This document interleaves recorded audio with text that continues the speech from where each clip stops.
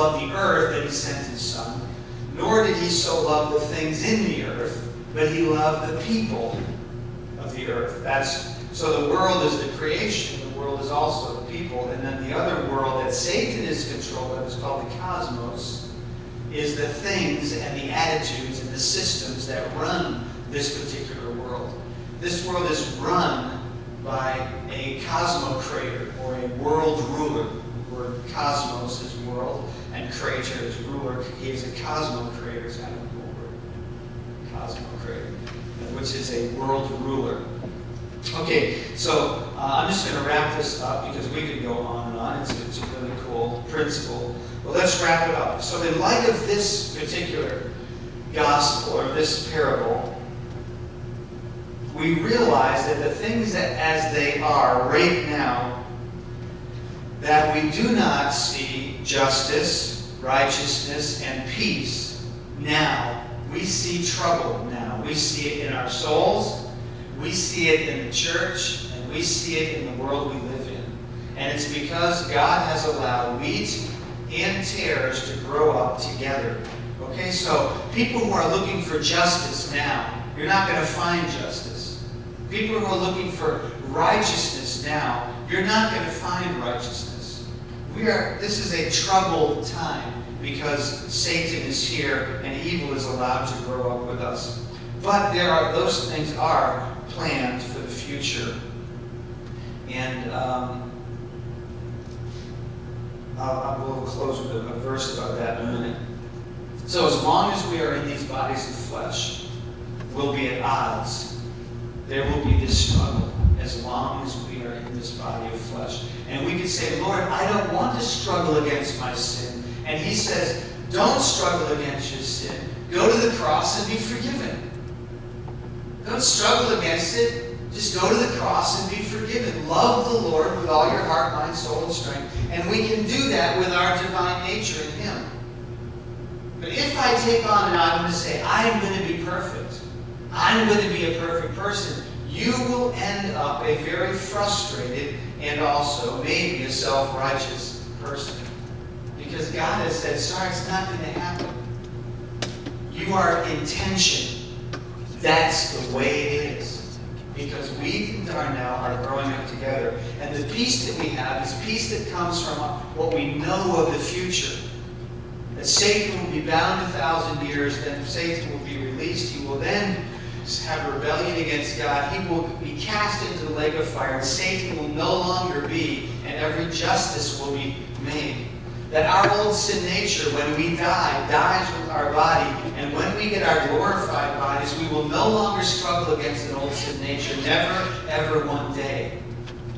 That's our great hope. But as we stand today, we know that there is this struggle. As long as we are in these bodies, we will be at odds with our divine nature that is in us. As long as Satan is free to roam about the earth, there's always going to be false teachers, deceivers, and persecutors in the church. It's just the way it's going to be.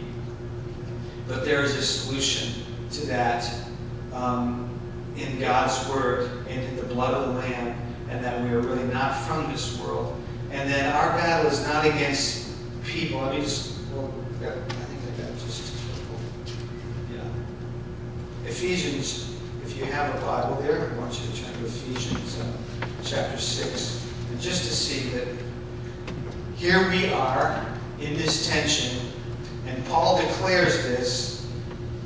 He says in verse 11, put on the whole armor of God that you may be able to stand firm against the schemes of the devil, against the schemes or the strategies of the devil. And then verse 12, our struggle is not against flesh and blood, but we war against rulers, against powers, against world forces of this darkness, against spiritual forces of wickedness in heavenly places. What God is telling us through the Apostle Paul is, it's not about people. Our struggle is not against people. It's not about people.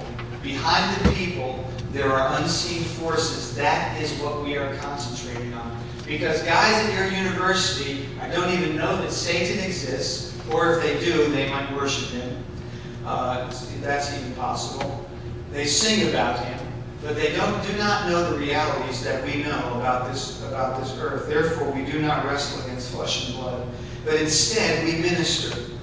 In Acts 26:18, he says, "Now I send you to open their eyes, to turn them from darkness to light, and from the power of Satan unto God, that they might receive forgiveness of sins and an inheritance amongst them that are sanctified by faith that is in me." This is what we are called to do, to minister, not to fight against flesh and blood. We're not going to take on the political systems of the world. We don't even care. Yes, be informed. Yes, be active. Yes, be involved. But it is really not our problem to clean up the politics of this world. Instead, we are called to be ministers in this world. No matter what political system that we are in, we are called to be ministers. Whether it is under communism, whether it is under socialism, capitalism, or anything in between. So Peter said in 1 Peter 5:8, "Be sober, be vigilant, because your adversary, the devil, as a roaring lion, walks about, seeking whom he may devour. Resist him and be steadfast in the faith, knowing that the same afflictions that you have are accomplished in other brethren that are in the world." The persecution against us is really satanic persecution against the church. And he says, just relax about it. Just keep ministering and relaxing. And we'll close with these verses. In Romans chapter 16. Romans chapter 16, the very last chapter of that book. Romans 16. Sorry, it's hard to get in there. Okay, now, I beseech you, brethren. Now, I beseech you, brethren, verse 17.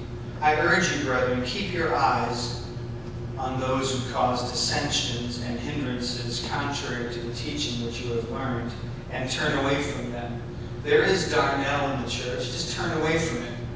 We don't go on a crusade against it. Turn away from it. And there are false teachers. You have to read your Bible. You have to be discerning and know the truth from a lie. So one thing is that we would turn from them their teaching falsely. Verse 18, for such men are slaves not of our Lord Jesus Christ, but of their own appetites, and by smooth and flattering speech they deceive the hearts of the unsuspecting. For the report of your obedience has reached to all. Therefore I am rejoicing over you, but I want you to be wise in what is good and innocent in what is evil. Wise in what is good, innocent. And it means that I know all about Christ. I know all about the Bible. I know all about what God teaches. I know all about Spirit-filled life. And I don't know a lot about all the evil that is in the world. You know, the way that they train bank tellers, I don't know if anybody ever here has been a bank teller, but one way that they train bank tellers is to count real money, because there's so many counterfeits. It's easy to have a counterfeit bill, a $20 bill. So many options of counterfeits.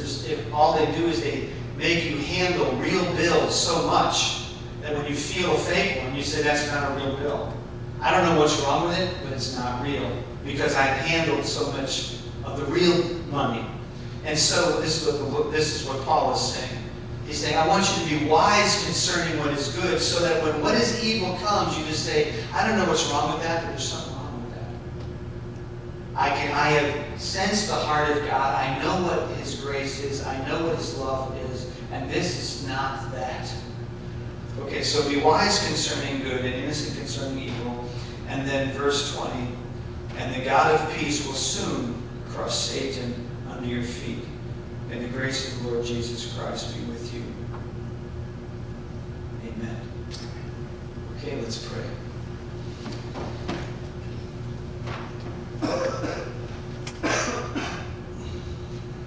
Lord, it's so true that the realities of life are not so obvious. But we see it also in science and linguistics, that heart of things are not as obvious as the outside things. But Lord, you've shown us this morning that there's more than meets the eye when it comes to what's really happening here. And Lord, we put our trust in you. And may we be lights in the world like you have declared that your children are. You are the light of the world. May we be salt in this world. Something that preserves, something that stings, something that adds flavor, Lord. May we be joyful to the maximum because of our salvation. And yes, though the end of the world wasn't yesterday, and actually there's never going to be a complete end, but we know you're coming back, and that's a mystery, and we will understand it when we see it. But for us right now, wherever we go, to our workplaces, to our college campuses, to our homes, Lord, wherever we go, that we can carry you with us. We are children of the kingdom, and you have put us here. May we not be concerned with the evil, but just be concerned with what is good. And let that be our thought.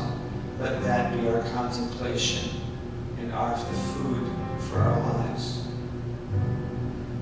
Thank you, Father, for bringing us together today. May you use this week to your glory, as truly it could be the last week. Maybe you return, but also maybe it's our last week. And we just pray that you